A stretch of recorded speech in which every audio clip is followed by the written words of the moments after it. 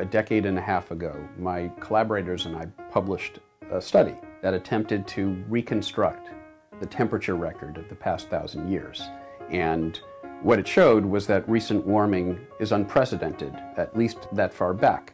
It got a name. The curve became known as the hockey stick because of its overall shape, with the spike of the last century standing out relative to any temperature variations we've seen in the past. In the case of Virginia, we know that climate change is already taking a toll.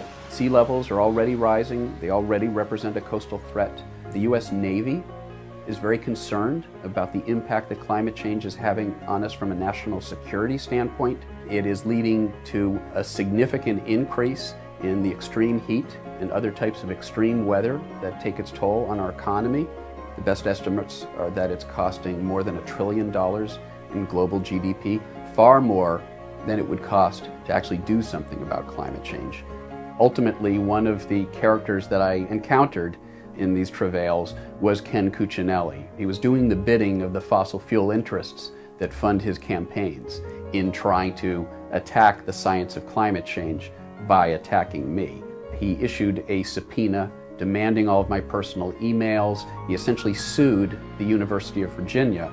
One would like to think that the Attorney General would be representing the people of his state. Unfortunately, Ken Cuccinelli chose to spend the taxpayers' money, forced the University of Virginia to pay $600,000 defending itself, and untold millions of dollars mounting this attack. Those millions of dollars could have been used to help Virginians already start to cope with the impacts that we're already seeing of climate change.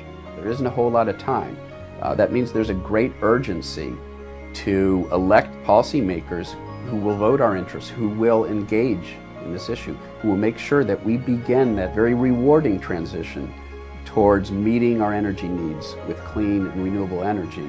Climate change is here. We have to do something about it now. There's nothing that you can do that's more important than voting and encouraging your friends and family and everyone else you know to vote. I'm Professor Michael Mann.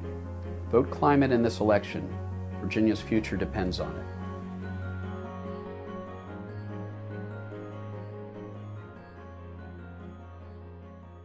Next Gen Climate Action Committee sponsored this ad.